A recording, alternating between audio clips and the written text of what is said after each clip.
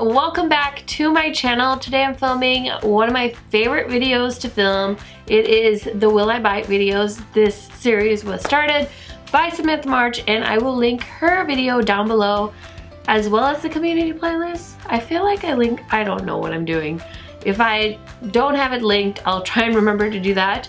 But there's a lot to talk about, so let's get to it. And as always, I do use Trend Mood for my makeup news, so yeah, hope you guys are excited. So the first thing I'm seeing, there's so many 420 releases, guys. I don't really get why the makeup community has such a deep, passionate love for marijuana, but I'm not here to judge, but there's a lot of products that have this whole cannabis theme to it, and it's very interesting. I haven't really done any research, so if you guys want to educate me on the wonderful uses of marijuana, you sure can. But it looks like Beautylish has created the cannabis brush collection, and I actually did get an email from them announcing the launch of this brush collection, and it's basically just regular brushes, but they have acrylic handles, and it looks like little glitters that are suspended in the acrylic handles that are in the shape of marijuana leaves. And there's 5 brushes and it's $42, and it'll launch tomorrow, which is going to be today when you're seeing this video, at 10 a.m. Pacific Standard Time on Beautylish, if you guys are interested in that. And looks like Sugar Pill is coming out with their very first sparkling lip gloss with color stain, and these 2 shades are going to be $18 each, and they are limited edition. I honestly have no interest in purchasing lip glosses, especially not for $18 from Sugar Pill. I'm still waiting to see if they'll ever launch those eyeshadows they sneak peeked at the end of last year, I think. I'm still waiting for those to come out, and it's been like we're a quarter of the way into the year 2019, so still waiting on those. But I did pull out my Sugar Pill palette, my Pro palette, and play with it this week, and I was honestly very disappointed. If you guys don't know, I do own a Sugar Pill palette, paid like an arm and a leg for it, and I'm just not a fan of the product. I feel like I really just kind of conned myself and bought this huge palette, and yeah, anyway, not a huge fan of Sugar Pill, so whatever. BH Cosmetics launched some new eye pencils. There are 10 shades, and these are $6.50 each right now, but they will go up in price to $8. They usually always do a lower price when they launch a product, and honestly, I've been on such a huge colorful eyeliner kick lately. I've been really buying a lot of the ColourPop ones and stuff like that. The only thing with this collection is none of these shades are like shades where I was like, whoa, I don't have anything like that. They're pretty basic shades, so I'm really not interested in picking any of those up. Another exciting thing that launched today is the Charlotte Tilbury Glowgasm collection, and they came out with 2 palettes, Lightgasm and Lovegasm, for $75 each, and then some highlighters, some liquid highlighters, also for $35 each. I have a feeling these products are probably very, very beautiful, but I just couldn't bring myself to spend $75 on some highlighters, so I'm gonna be passing on that. Also, I might wait until the VIB sale rolls around and maybe pick those up then, because I just don't want to spend the money on it.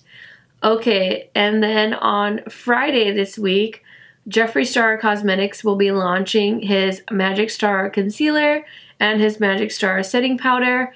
I feel like I maybe talked about this in one of my last Will I Buy It videos, but I just thought I'd talk about it again. I think I'm going to skip on this right now because I just don't really need any more setting powders at the moment or any concealers. I do like all of the custom packaging. I think it's very, very cool. But I think this is something I'm going to have to wait on reviews for. So just so you guys know, this launches April 19th at 10 a.m. Pacific Standard Time. Looks like it'll launch on Jeffree Star Cosmetics website, Beautylish, as well as Morphe online and in stores. So in case they have another site crash, you guys can get them through those other retailers as well. Okay, Estee Lauder came out with some new stuff for their Bronze Goddess collection. There was a Bronze Goddess Desert Heat eyeshadow palette for $55 and some new bronzers, but those, it doesn't seem like those are out yet. The eyeshadow palette I think is very beautiful and eye-catching. Definitely not something I need in my collection, but I do think they're gorgeous. And the bronzers are giving me like Guerlain vibes, like the packaging and stuff. I would be really curious to try a bronzer only because I love bronzers so much, but I won't be, I mean, I'm not gonna buy it and it's not even out yet anyway, so. This is so cute. I really want to buy this. ColourPop is doing matching packaging now for their eyeliners. So here is the Festival Collection eyeliners. I picked this up. These launched, I think, was it last week or 2 weeks ago? And they are changing the packaging so the entire packaging matches the color on the inside, and I think that's so cute. And so they are doing a pack of eyeliners, so cute, for $89, but I feel like I have most of those colors, so I don't feel like spending $89 on them. And then they're also doing some cream gel liners. I've never tried their cream gel liners, but their eyeliners are pretty good for $6. I won't complain, and they do have a lot of fun colors.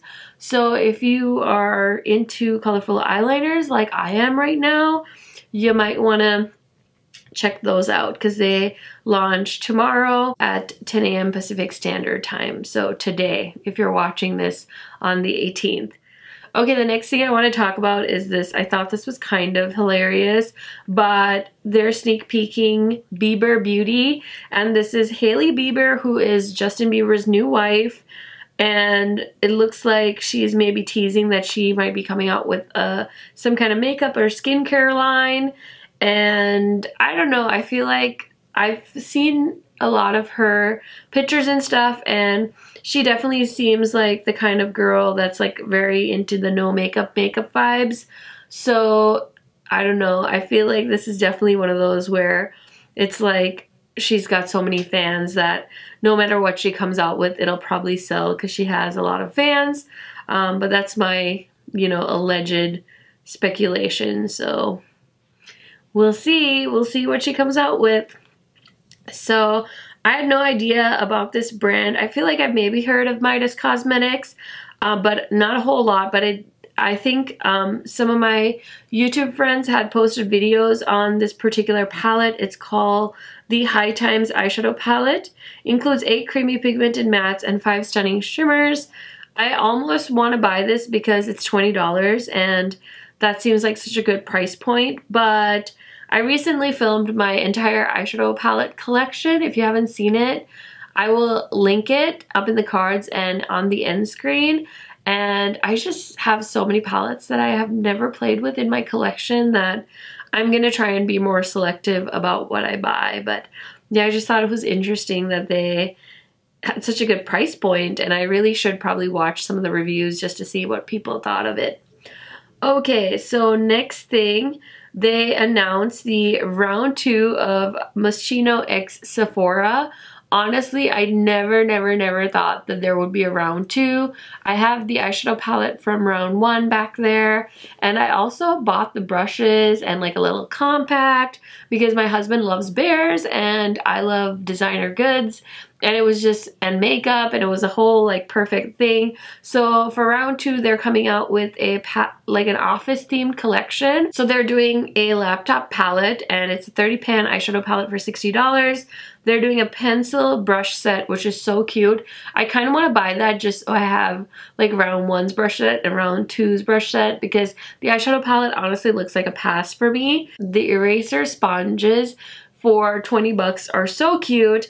And the highlighter sticks are also really cute. They look like highlighter pens. And they have a liquid polish, which is a white nail polish for $12. And some, let's see here, they also have liquid lipsticks called liquid markers that look like markers. They have a honey mask, which is the bear, and then a marker eyeliner, so basically a black liquid eyeliner for $18. And all of this will launch on April 25th at 9 a.m. Pacific Standard Time. So very, very exciting stuff from Sephora. I think a lot of people will be really excited for that collection. I do hope they do a better job of launching it than they did the original collection, because that one was a mess. That launch was a mess. I even like posted about it on my community tab, saying how I remember it like launched at night and sold out like immediately, and throughout the day they were like restocking it, and I feel like I remember even maybe being at work trying to buy this damn palette and it would go out of stock. So yeah, I feel like Sephora did not do a good job of handling that, and it was just an interesting makeup memory, I suppose. So Urban Decay did finally launch their Game of Thrones palette, and honestly I was so tempted to buy this on April 14th when it launched, but I decided to wait until it comes to Sephora and Macy's and Ulta, only because that way if I don't like the quality I can return the product, or if I do like it I can always use my points or something like that. You know, I just want to be able to either see it in person, or if I'm buying it and I don't love it, I can then get my money back, to be very honest, because it is a very pricey palette. And yeah, $65, and that's really the only thing I really want is the eyeshadow palette, and I would love to get the eyeliners as well, but Urban Decay has some really pricey eyeliners and I'm honestly not sure if they're worth the price tag, because I don't know if they'll show up on my skin tone.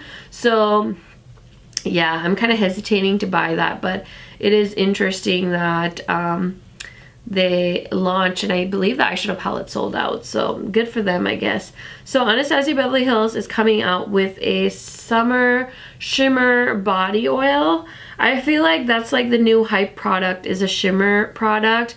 And honestly, I do love a good body glitter, I'm not gonna lie, but I definitely have like cheaper alternates than buying it from a place like Sephora, or buying it from a brand like Anastasia or Patrick Ta, who recently came out with one. Fenty has all these body glows. NARS has always had a very expensive body oil.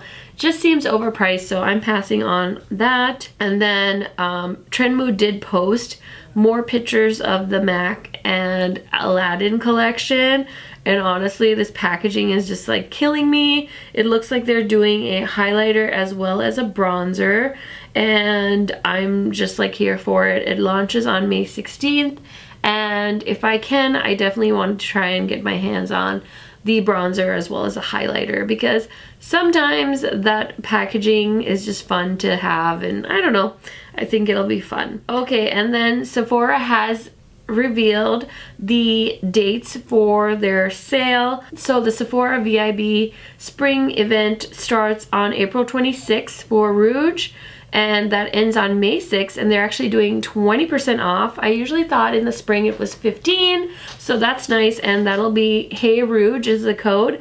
And then from May 2nd to May 6th, 15% off. And then for insiders, May 2nd through May 6th, they get 10% off. So I'm really excited because I'm VIB Rouge, of course, because I have to do the most. And there are a few things I want to pick up, and I will definitely have a little wish list video go up for you guys if you're interested in seeing that. And then, okay, I did actually, this was so funny because I've never wanted the ColourPop loose pigments, but then they came out with 3 like brighter shades this last week. And so I decided to try them out, and I bought a few other things too, just kind of stragglers. But yeah, I'm excited to get those. They came out with 12 new loose pigments, $6 each, and a lot of the first couple of shades are very like neutral shades, but I was really attracted to the pink and the peach and the yellow. So I'm excited for when they get here to see what it'll look like in person. Okay, so it looks like Wet n Wild is coming out with a new collection. It's already out in stores. I didn't think it was released in on their website yet, but it's called the Crystal Cavern collection. And there's some highlighters, eyeshadow trios, perfume roller, brightening rocks, which is a brightening powder made up of diffused pearls. It all sounds really interesting. The packaging is cool. I don't think I would want to buy this. I bought some of the items from the last collection that Wet n Wild did, and honestly I didn't even end up really using them, so I think it'll be better for my wallet if I just avoid that. Now, talking about something I did already pre-order, I'm such a child. For some reason the pizza palette didn't really appeal to me, but when I saw these 4 bright green shades in the Glamlight Burger palette, I was here for it. And I actually used to own the Glamlight Masterpiece palette, and it was a really good formula. I thought they did a really good job for an indie brand, and even though I haven't really wanted to purchase anything from them recently, after I saw the burger palette, I was like, you know what, I can give them a chance. Plus, I think the palette was pre-order and it was $40, and they have Afterpay on their website, so I felt pretty comfortable being able to pay $10 every 2 weeks on that palette. So I'm pretty pumped to receive that, and I just think the shades are right up my alley, and it'll be fun. It'll be something different for me to showcase on my channel, I think. So the next thing, Sephora collection came out with some lash stories. So I think last year they did these things called lip stories, and now they're doing lash stories, and they're $8 each, which I think is pretty affordable. And there's 6 different kinds, and I'm not really a wear lashes everyday kind of person, so I really can't speak to this too much, but I'm sure there's people out there that are really excited for the product, and I think that's pretty cool. So Jouer finally launched their Focus Hydrate and Set Powder. This is full of hyaluronic acid and vitamin E, and they're $30 a piece and has 6 shades. I think now that this is at Sephora, I'm really curious to try it, so I definitely will be picking one of those up during the VIB sale. And Natasha Denona came out with a new mini bronze and glow, as well as some diamond and blush palettes. And I actually have one of these, one of the first ones that came out, and I don't think it's that good of a formula, and so I'm gonna be staying away from that particular collection. And then NARS launched its Orgasm collection. They've been teasing this for quite some time. I think the standout piece in this collection is the big palette that has the cream highlighters in it. But honestly, I think all the reviews I've seen on it have not been very positive, so I do not feel the need to pick any of those up from that collection. And I used to be an Orgasm fan, but really, I don't care anymore. Okay, Lancome is sneak peeking this Monsieur Big Maxi palette. It literally sounds like Maxi Pad. Like, why? I think this is a cute idea. It looks a lot like the old Too Faced blushes that used to be heart-shaped. I've never tried a Lancome eyeshadow formula, and this really isn't making me want to either. I feel like if they had saved this for Valentine's Day, it might have done a little bit better, because I feel like it's just like such a cute idea for Valentine's, but it's like the middle of April. Like, nobody's trying to buy heart-shaped eyeshadow palettes. This is the new Tarte collab with Adelaide Morin, and I actually saw some of my favorite YouTubers talking about this palette, which I feel like Tarte has definitely been, you know, delivering more hits than misses so far the last couple of months. Usually they're not really well known for doing good stuff, but their Icy Betch palette I think was received better than most of us thought, and now this collab too, I've heard a lot of positive reviews, so I'm excited for Tarte to you know, be making a comeback. And I was so close to buying this palette with my 20% off coupon from Ulta, but I really decided that I have so many palettes with this color story that I'm not gonna buy it, so I didn't buy it. But I think it's really cute, and I love lemons and like the yellow, and it's just so cute and very summery. I thought this was a funny launch. Laura Lee Los Angeles launched 20 new single eyeshadows and a magnetic palette. The palette is $12 and the shadows are $6 each. I don't know, these shadows, I just can't imagine somebody that isn't like a full-blown beauty enthusiast buying single shadows. I think that would be a very intimidating experience for somebody that's not really hugely into YouTube and beauty. So it makes me wonder who's buying these, but yeah, I don't really support Laura Lee. I used to watch her back in the day when she first started, and I feel like she's grown so much that I just cannot relate to her. She's just very different, and I don't really enjoy her content anymore, to be very honest. Juvia's Place is sneak peeking their foundation, velvet matte, and a concealer, it looks like, and I don't know when this is gonna come out. Sometimes things come out really quick when Juvia's Place like sneak peeks it, and sometimes it doesn't.